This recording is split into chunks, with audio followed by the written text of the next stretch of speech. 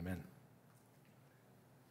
Open your Bibles, if you would, please, to three places: Colossians 3, James 5, Luke 19. Colossians 3, James 5, Luke 19, and Colossians 3. We'll talk about the first two of our, I think, 4 P's today. We'll be talking about purpose and posture.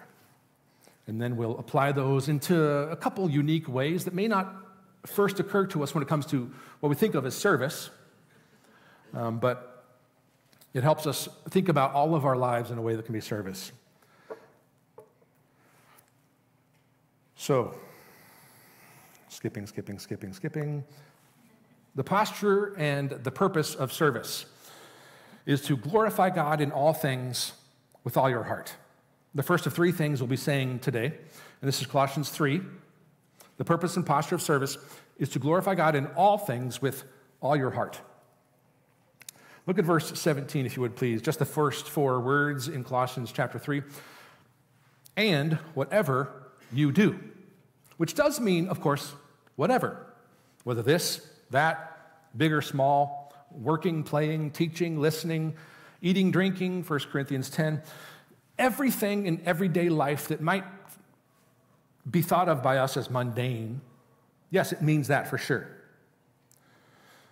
But Paul here is particularly focusing on the everyday life whatevers to make a significant point about those whatevers having a purpose that takes them beyond everyday whatevers. He's making a significant point about the purpose of service here.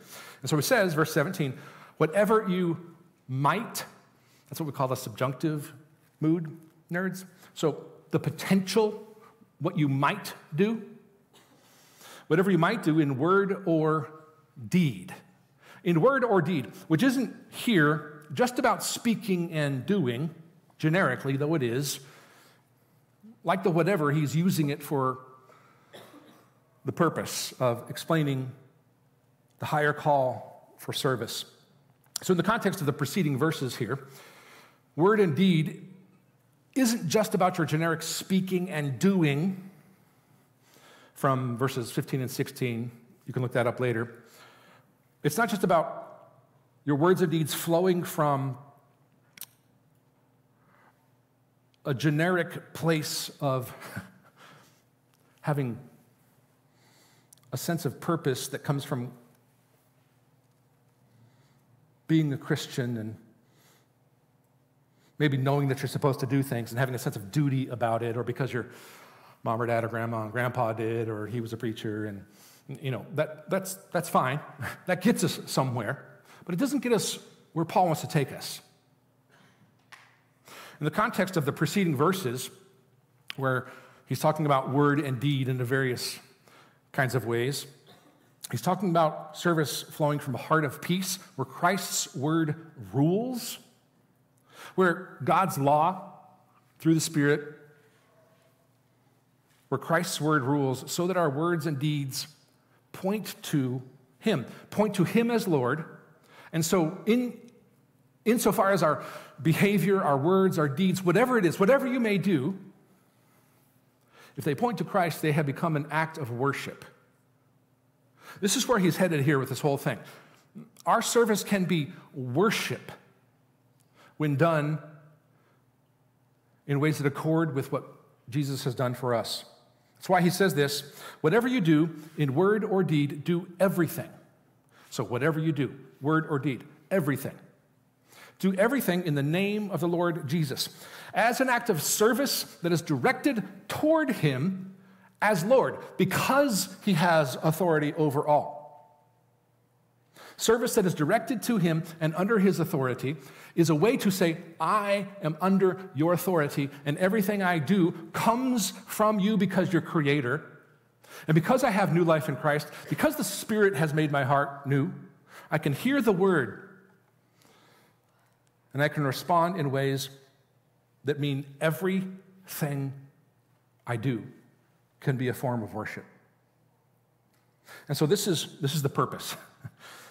Now, we've said it as glorifying God.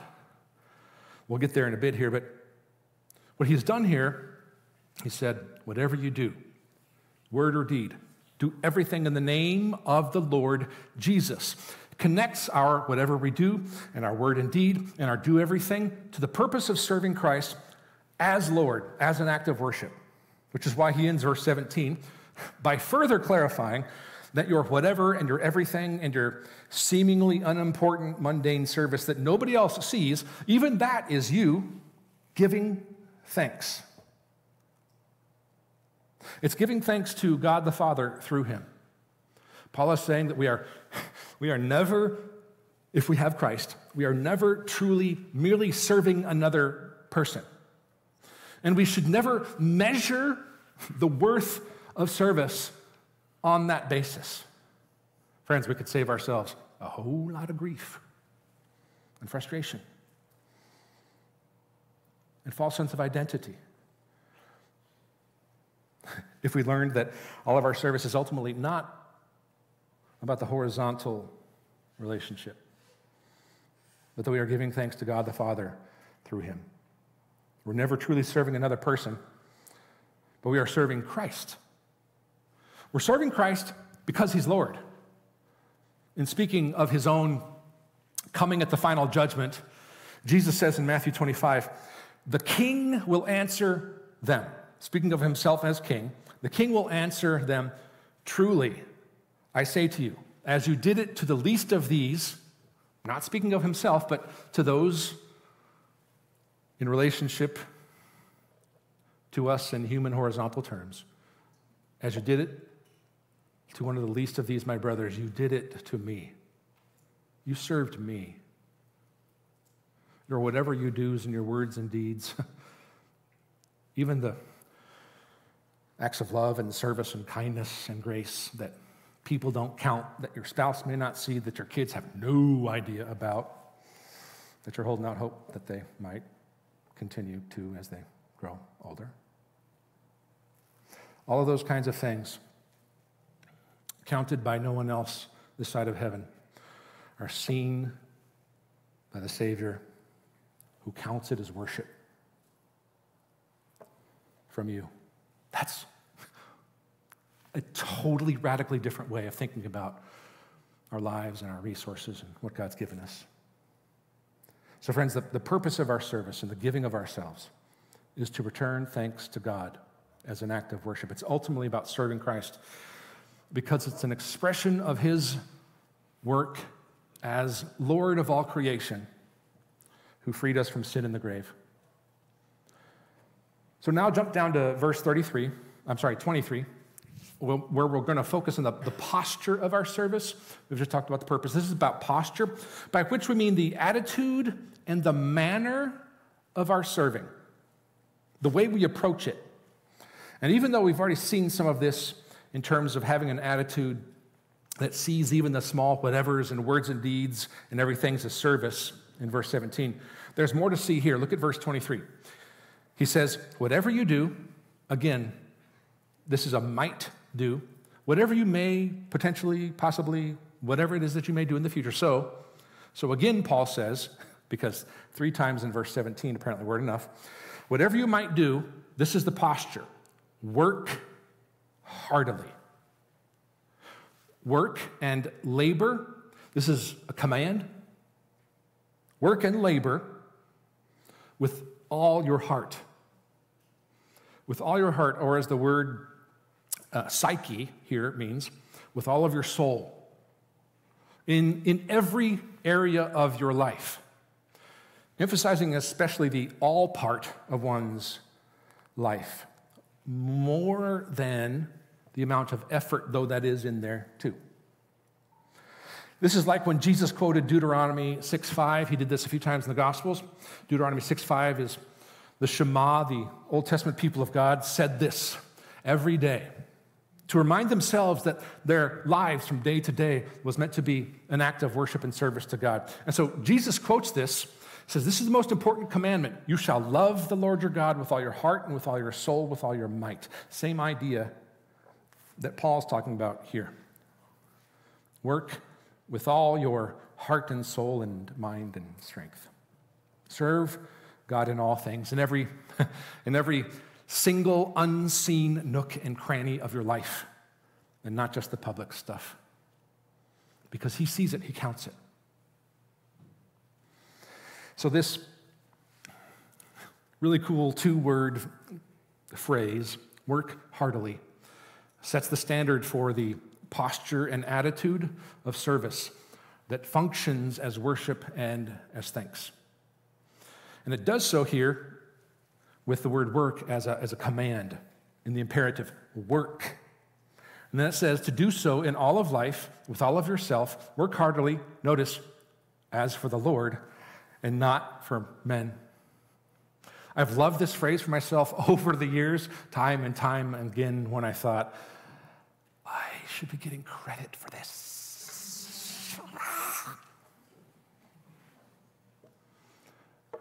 Thinking, why don't people turn off the lights for crying out loud? Wash their own dishes. I mean, come on. Okay, although I'm telling you now, so apparently I'm getting a little bit of credit, which I pick silly things that don't matter much. But when we do this, not so that we're getting credit horizontally, because, as Jesus says, your reward, you've had it, that's it. It's as for the Lord, as unto the Lord, as worship, as service, as thanks, acknowledging his authority and his lordship over all creation, including you. As for the Lord, not for men, not so that men notice, not so that you are merely serving to get the temporary warm fuzzies of man's applause, but as if done for his approval. Because you see, unlike you and me, who ultimately don't deserve it, he does.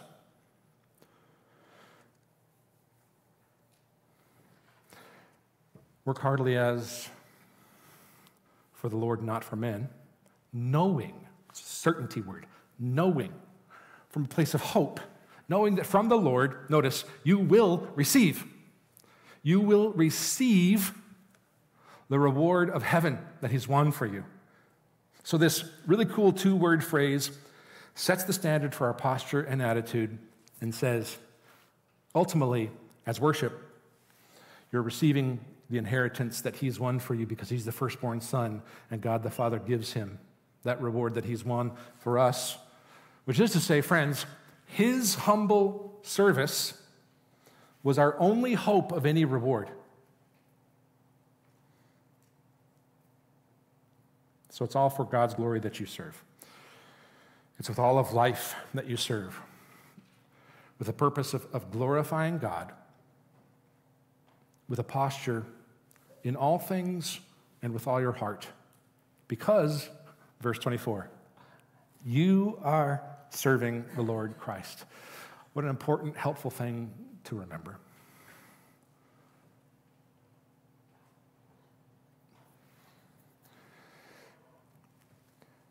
Now, as we said at the beginning, after looking at the posture and the purpose, we look at a couple ways that may not occur to us first. And since I have about a minute left, technically, I do have my numbers right here. We're going to fly through this. Number 2 is prayer as serving. And there's a unique way that this is serving that may not be clear at first, but it's right here in the text. Prayer as serving. Why? Because it's God's work in others' lives that you're acknowledging and want to come alongside with and say, how cool is this that God forgives us? Jump into James 5. Therefore, a bunch of stuff skipped. Therefore, 2 imperatives, 2 commands. Confess, pray. Confess your sins to one another and pray for one another. Now, can you confess to yourself? I mean, not really, no. It's spoken of as a corporate together, not just you, thing here.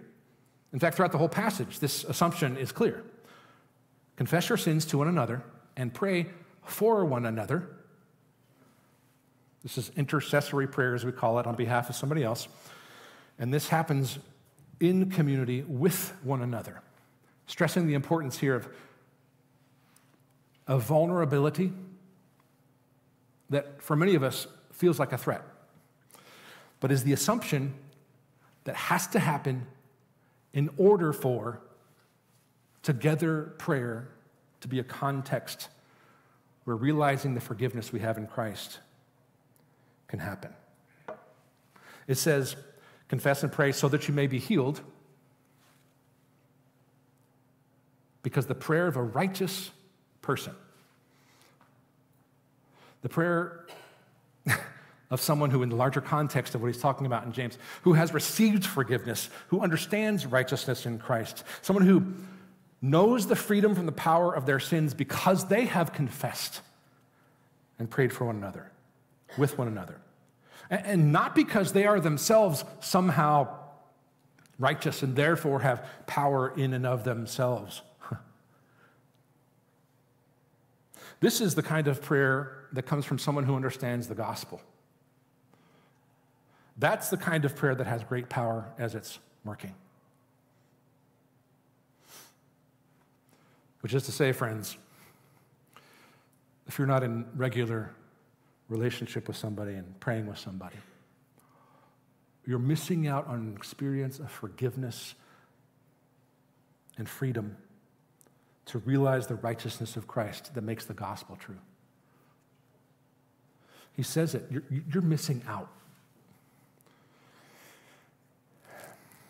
Thirdly, personal relationship and gospel proclamation as serving. Oh, there's so much good stuff here with Zacchaeus. He was a wee little man.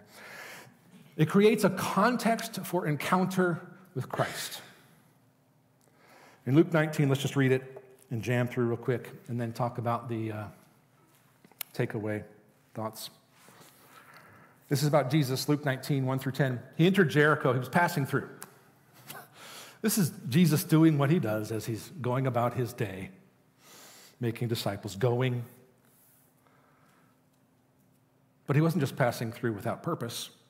It says, behold, there was a man named Zacchaeus. He was a chief tax collector. Not just not liked because he was in charge of taxes, but not liked because he was in charge of the guys who were in charge of taxes. Which means he made more than they did by taxing more than they did. And he was the one who was in league with the bad guys. So his own people, to say they despised him is to soften it. And so that's the one to whom Jesus says, verse 5, Zacchaeus, hurry and come down. Of all things, I'm inviting myself to your house. My house? Why would you come to my house? Nobody wants to come to my house. Only the fancy, hoity-toity, political, governmental people who aren't God's people like to come to my house. So, verse 6, he hurried, he came down, he received him joyfully. With the kind of joy that understands what it means to be in an encounter with Jesus. We know this because, well, on the one hand, verse 7, those who didn't like Zacchaeus nor Jesus, they all grumbled. He's gone in to be the guest of a man who is a sinner. That's how I think about it. But Zacchaeus, in contrast to the grumblers, Zacchaeus, who received him joyfully, says, behold, Lord, the half of my goods I give to the poor. If I've defrauded anyone, I restore it fourfold. And Jesus says, today salvation has come to this house because he's there, but also because it's clear that Zacchaeus has received him as Savior and Lord. And then he says, in the hearing of the grumblers. Why has salvation come? Because he also is a son of Abraham. For the Son of Man came to seek and to save the lost. The personal relationship of Jesus seeking to be with Zacchaeus was the context within which the gospel proclamation bore its fruit. The number one kind of service we don't count, that perhaps matters more than anything else, is to seek and save the lost in relationship with people. So creation of a context of the proclamation of the truth of the gospel can be how someone in a relationship with you experiences Christ. Friends, that's service. So 3 quick things that are takeaway thoughts that we will read only, no comment. Number 1, it's basically an application of the 3 things we've said. Service is worship when done for God's glory in all of life as an extension of Christ's service for us and an expression of hope of being satisfied with him forever. Number 2, prayer is service, but it helps us participate in God's work in the lives of others. And then number 3, personal relationship and gospel proclamation, when they come together, they are service because they create a context for someone to encounter Christ. Friends,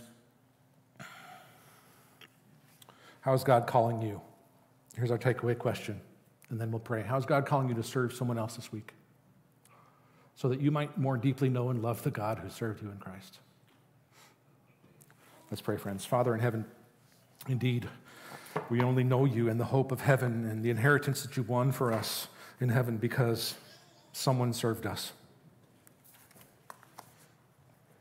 Someone who loves you sacrificed for us so that we would have relationship that you won for us, that you made possible, and they were a vessel for that.